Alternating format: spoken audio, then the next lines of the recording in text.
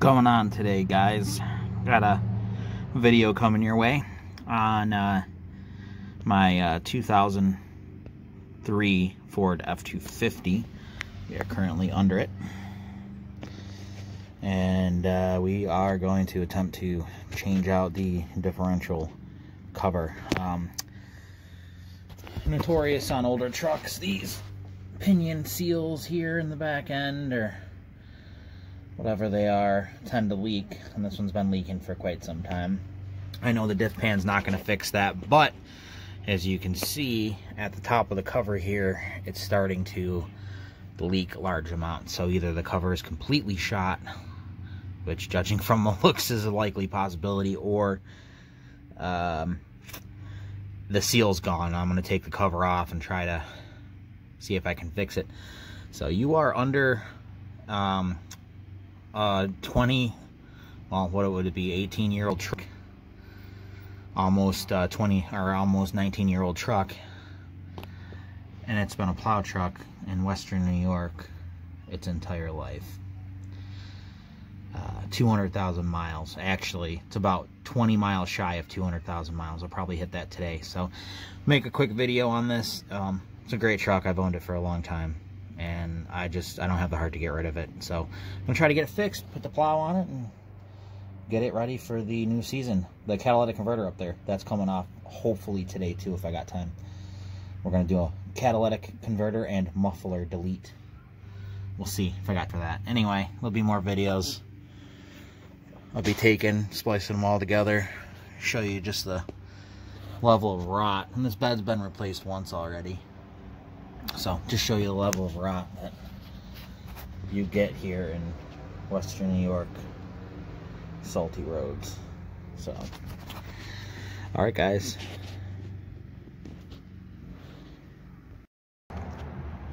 All right, so we got all our bolts removed.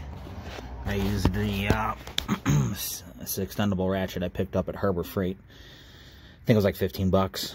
It's Pittsburgh, which I've started switching over to because their lifetime warranty. You can literally just bring it in. They'll give you a brand new one off the shelf. I was rocking Duralast for a while because AutoZone would do the same thing, but the Pittsburgh tools are just a little more readily available. You can actually buy them in kits, where the Duralast, they want to nickel and dime you together. So switching over to Pittsburgh. So far, so good. Anyway, let's see. I'll rock this cover off real quick. I'll do it one-handed here. Ooh. Man, I highly doubt this cover's ever been off. This is since 2003. I don't get a bunch of crud in the rear end either. Let's see if I brought my phone up here. I hope you guys can see that. I don't know if you can or can't. Hopefully you can. Oh, wow.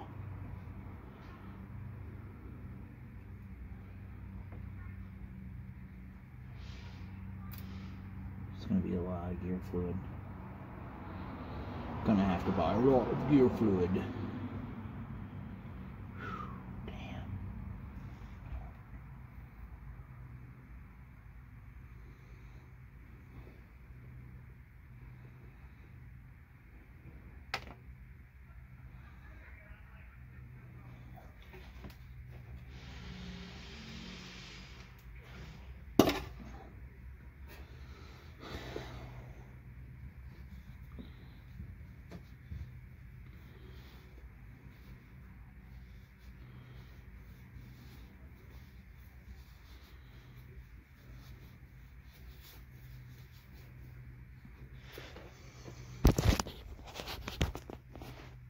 Well, that's what we got.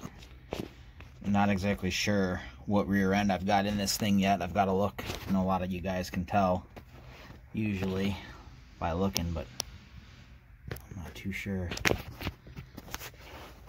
So get in there and take a good look at it.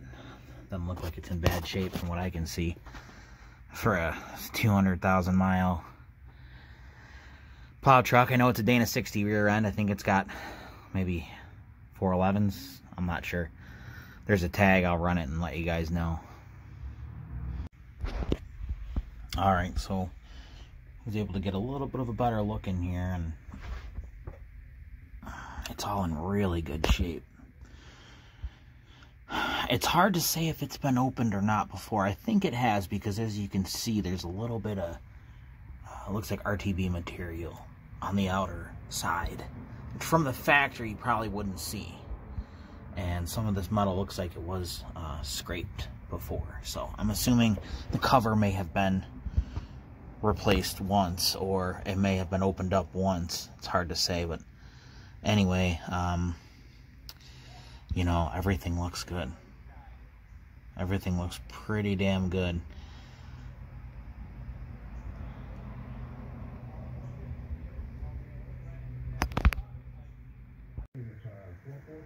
Alright guys, so this is the old diff cover.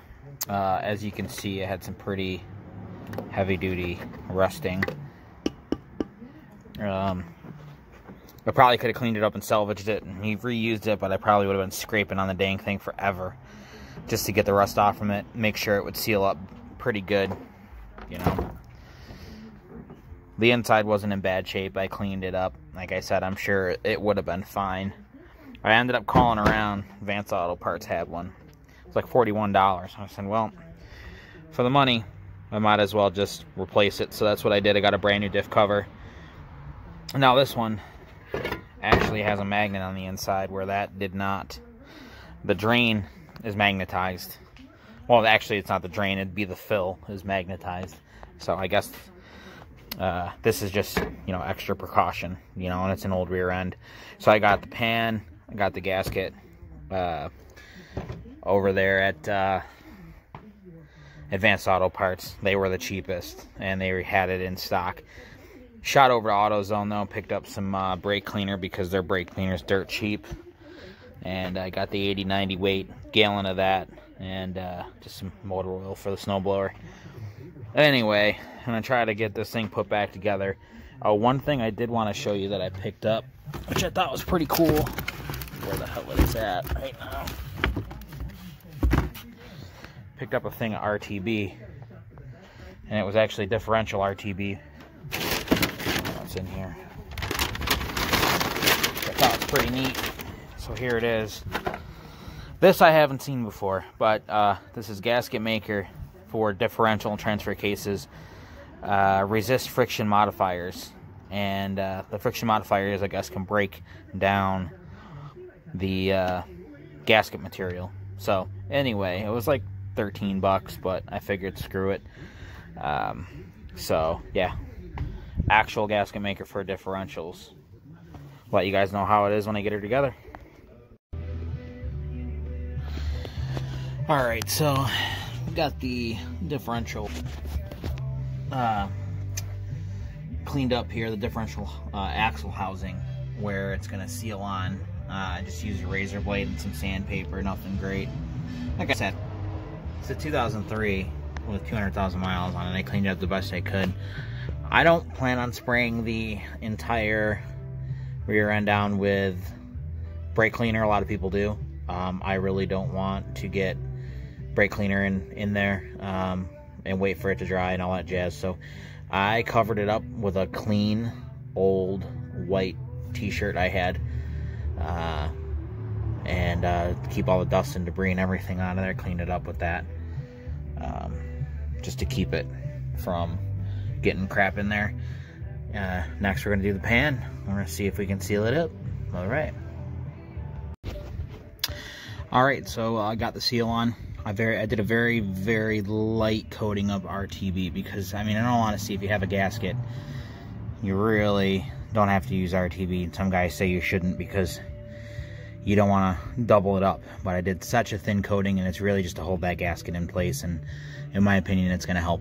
You don't want to over RTB it. So light coat, and we're going to stick it up there, and we'll do a bolt on the top, bolt on the bottom, and then we'll go through and turn them all in by hand. But the nice part about using a light coat RTB is if you're only making a gasket out of RTB, you don't want to crank it down until after you've given it, you know, an hour or two for the RTB to cure and tack up and create somewhat of a seal. Then you want to crank it down. With this gasket, I can crank it down. I'll give it maybe an hour or two, and then I'll open it back up, or I'll be able to add the fluid to it because I've got the gasket and the RTB. So I'll give the RTB a chance to cure, but it should work just fine. All right, here we go. So I see I got a bolt on the bottom there, bolt on the top. I'm gonna give that RTB a chance to tack up before I crank it down, because again, I stuck it mostly to the outside of the diff cover, so you don't want to get any inside. That's no bueno. We'll go through and clean up the bolt holes where the RTB squirted out, and then we'll crank it down. Obviously, when we crank it down in the next pattern, you don't want to over tighten, and you want it to tack up. So like I said, I'll probably go kill couple hours mowing grass or something. I'll come back out here and we will crank it down some more, put some more bolts on there. So again, light coating of RTB with the gasket, tighten it back down, and then we'll fill it up. All right, well, as you can see, we got our diff cover back on, and I just tightened it down in the X pattern like I showed you. It's been probably an hour and a half, and got it all tightened down, and now I'm about to add some fluid to the differential. I bought a gallon of gear fluid because it was on sale, and then what I got here is just a standard 80-90 weight that I had a little bit in that container left over.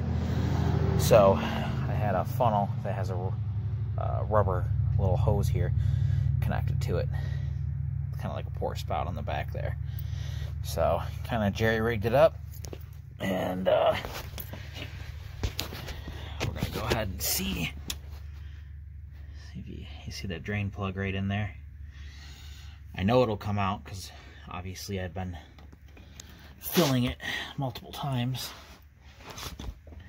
So we're gonna pop that out, and we'll see if we can fill it up and see how much she drinks. So let's check it out.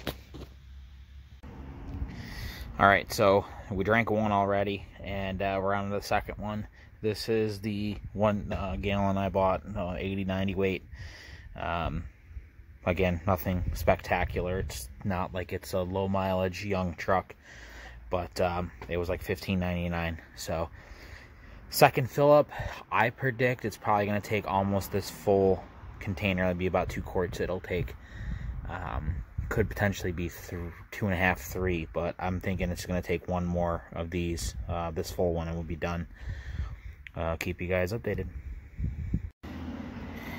Alright guys, finally filled it up. It actually took a gallon, took 4 quarts, almost. There's a little bit left in the bottom.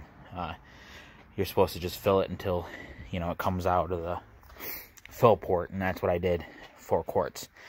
So, that's, I guess, concludes it. Just keep an eye on it, make sure it's not leaking from the seal at all. So that was a rear differential pan for a Dana 60 on a 2003 Ford F250 5.4 4-wheel drive. If you're curious to how much fluid it holds, buy a gallon. Other than that, pretty random. Yeah, I would say you probably don't have to buy the gasket. RTB would work. They had the gasket for $7, so that's why I bought it. Next time around, you don't have to, but that's up to you. So that concludes it, and hopefully it'll help you out. Hey guys, forgot to add in real quick. Just wanted to tell you that the rear end is a 10.5-inch rear end with 373 gears. About 2 weeks later. Been so busy with work, I haven't had time to actually finish the video and upload it, which I'm doing right now.